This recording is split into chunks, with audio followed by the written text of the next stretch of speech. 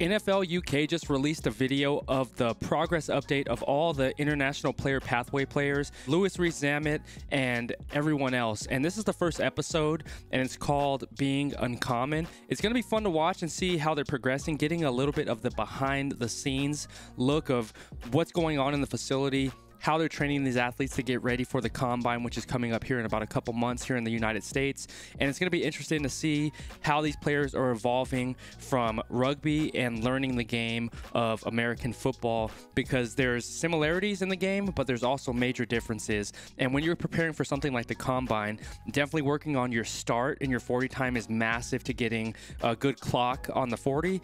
Skill progression, all of everything that goes into a combine. So it's going to be interesting to watch this player pathway journey and documentation. We're going to check it out in this video, and if you like this reaction, crew, let me know by dropping a like, hit the sub and notification, and we're going to get into this video. I appreciate y'all being here. Let's go.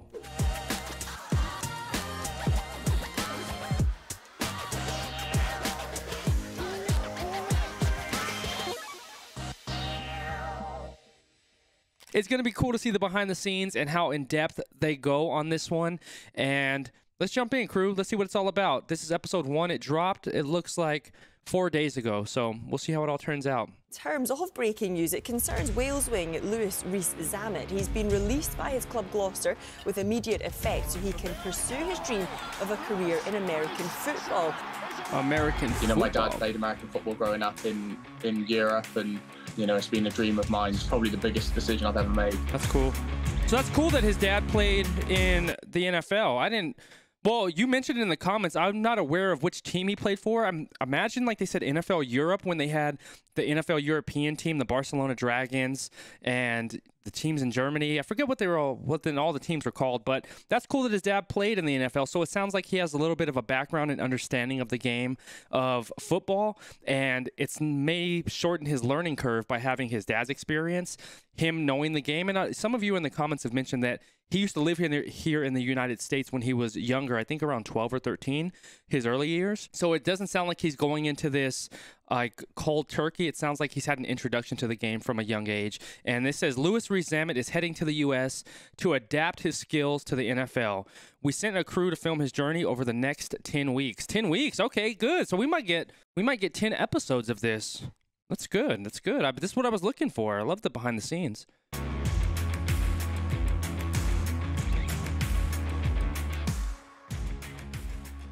This is what I'm used to, crew, seeing a football field. Nice little helmet. Oh, I think the first thought of being in the NFL was when I was a young boy. Helmet looks good. I knew that I'd had to play rugby for a long time before that.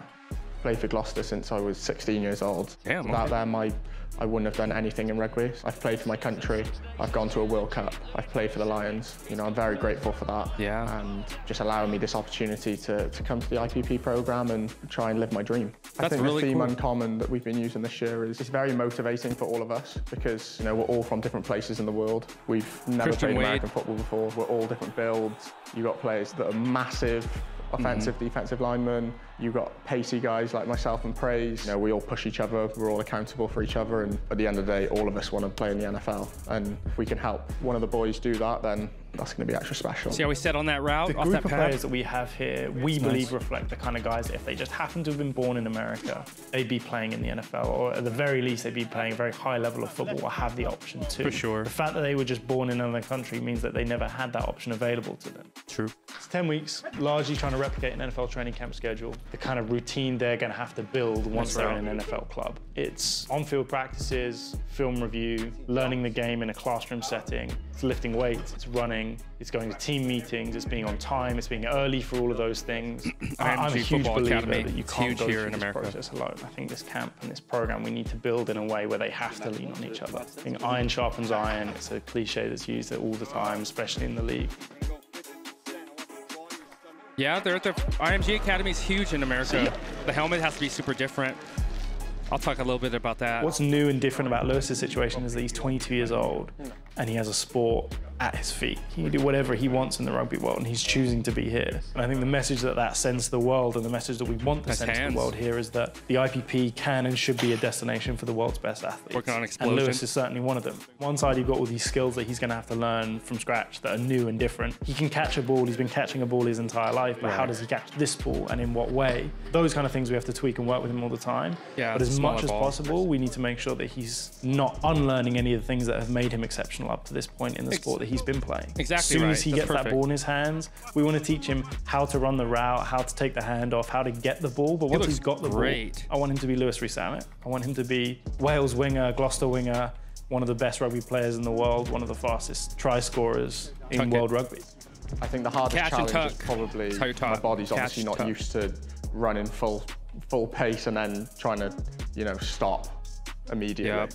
And I can definitely feel that in my legs at the minute, but you know, day by day, I'm slowly getting used to it, and you know, my body will adapt. And floor press is really good for strength and explosion. I mean, all the coaches really care about us, and they really want this dream of ours to be a reality. They're doing everything they can to make this happen. Let me look at that. So week 1 is stance and start, get off, footwork, block, destruction, and bend.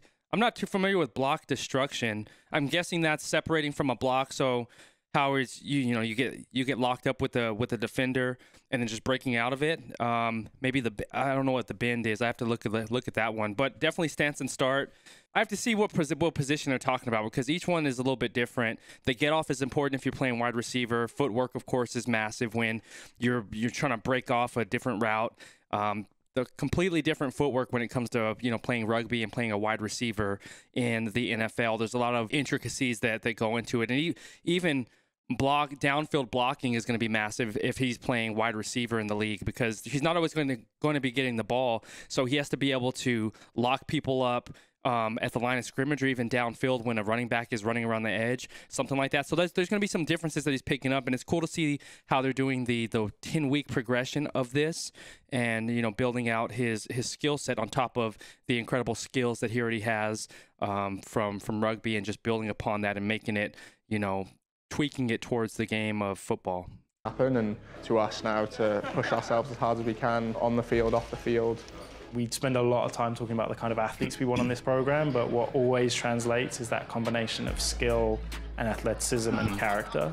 Lewis is exactly the type of person we want to have here in our building. The word that we're using with this class particularly a lot is uncommon. We're asking these guys to be uncommon in their approach. Yep. We don't want them to just go there and try and be like every other American player on the roster, because they're not. We want them to want to be that outsider, to embrace that image of the outsider and say, you know what, I do stand out, but I'm going to continue to stand out for the rest of my career, and as long as I'm playing this game, call it the underdog, call it whatever you want. These guys are different, and we're glad they're different. Yep. We want to be different. Everything that we do on this program is different. That's the way to break out of it. You receive the ball, you tuck it, get upfield. He looked really, really good on his route running right there. That's cool that the NFL Europe is doing that. NFL UK, I should say, is releasing that behind-the-scenes footage. I absolutely love that. That's really cool, Qrew. I love the behind-the-scenes footage and hearing the mindset and philosophy behind the IPP program. And they're training at IMG Academy, which is prestigious here in America. It's a well-known football academy. Studs come out of there, freaking studs. Very cool to see what they're doing as far as building upon the marketing of these players, because LRZ is one of the biggest names coming into the IPP program. I know there's more big names in there, and I'll look up the extensive list of everyone who is involved in the program, and I'll do my research and see who they are as players, and becoming more familiar with them. But the biggest name coming out of this is LRZ, of course. Young guy, very marketable. Like he mentioned, he was on all of the elite rugby teams. He was on the Lions. He's been in rugby since he was 16. He's been to a World Cup. So he's already a very accomplished athlete in the realm of rugby. And it's cool that seeing his background of his dad playing in the NFL. So he has that knowledge base. He's not coming in just like cold turkey and trying to learn the game. Of course, there's aspects of the game like route running, downfield blocking, learning how to catch and receive a ball. Like there's so many things that happen in the NFL, in football, that's way different than rugby. Like rugby, it's more of a consistent flow of running as you're going down the field. You're pacing in a sense. Football is so high paced and it's intense. You're going for short bursts of energy. So it's a lot of power, a lot of explosion when you're thinking about running routes, and all the plays happen within a 6-second range. I mean, the longest play is usually around 6 seconds. That's around the average. And so you have to be very explosive. That's why you see them doing, like, when they're on the ground, they're doing bench press, but they're doing it on the ground, which is known as a floor press, because it's working on explosion. You want to have that explosive power. So if you're getting jammed on the line, you can jam somebody up, throw them, shed the block, and things like that. And that's things you're not seeing in rugby. And I know in rugby it's called like knocking on, and that's why I always say, I've been calling it fumbles, and you've all corrected me. It's called a knock on in rugby, but creating turnovers, forcing fumbles when people are they're ripping, trying to punch the ball out. That's why when you see a receiver, like he's running his routes, he'll do a break, he catches it, and you're taught to catch it, and you immediately have to you have to tuck it. It's different than holding the rugby ball where they're running sort of like it looks like, to me, like they're under holding like a rugby ball. In football, you have the tip of the ball coming through your fingers in a sense. When you're holding it, you're wrapping it, you're tucking it high, so you can just have that extra pressure on the ball against your chest, against your arm, so you're not getting it punched out. So it's cool seeing all those different progressions as they're going through this player pathway and learning those intricacies of the game. And that's why, knowing football, having played it my entire life, I can see the nuances, like how you can see the nuances in rugby, where I don't have a trained eye for rugby at this point yet. I'm learning to pick things up from all of your help. I have a very trained eye for football and knowing what it takes, because I've seen some comments saying, like, you know, trying to do the compare and contrast between rugby and football, saying NFL is weaker and rugby's tougher. And it's like, all that's good and well. Like, I respect both sports. I think they all have their pluses and minuses, and it's not about putting two sports against each other, putting athletes against each other. It's about respecting each other's game. I was born here in America, so this is the game. NFL and football is the game I know and love. And you were born in Europe, New Zealand, Australia, wherever you're from.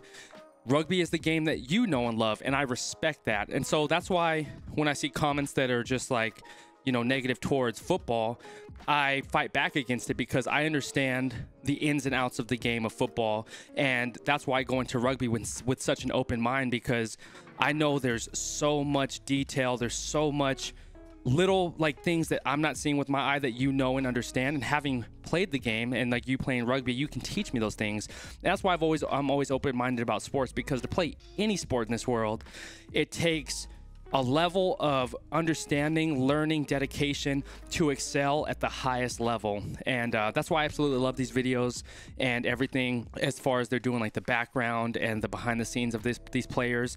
Because as they mentioned, they were just born in a different country. Had they been born anywhere else in the world, if they were born in America, more than likely they would be professional athletes or play the game at a very high level. So it's based on your genetic lottery. They just happen to be born in Europe, and they understand the game of rugby, but their skill and athleticism is going to be crossed over, because to be an exceptional athlete, there's tenets that go into being successful, whether it's in athletics, your career, your life, your family, or whatever. They have those tenets and principles that are innate to who they are as players and athletes, and it's cool to see how they're just molding those different skill sets to another game, and just building on what they already have. So I love this video, crew. I hope that you did as well. We're going to be doing more as they continue to update and release these episodes from the NFL UK. I appreciate you all dropping in. Let me know your thoughts and everything, and if you like these type of reaction videos and just the thought processes, be sure to drop a like, hit the sub and notification, and in our description below, check out everything we have going on my website, qsn.gg, where we just did a branding reswitch, crew. We started off in the gaming space, but as I've learned and grown with this company, got into more rugby content, getting to more of the sports, I always love gaming, but sports is something that has just really resonated with the audience of QSN, and it's something that I know at a deep level. I understand nutrition, performance, health and wellness, all of that stuff that goes into being an exceptional athlete. So QSN is now a performance company for athletes. And so we have our supplements available on our website, the Laser Focused Stack. We have merch available for men and women that ship worldwide, and we're continuing to build this out, crew. And I appreciate you being here and, being here in the new development and growth of this company, and supporting as you always do, crew. But that'll do it for this video. I love you. I appreciate you. Always remember to stay laser focused on your dreams and your vision, and remember that you're in control. Catch you on the next one, all right? Peace.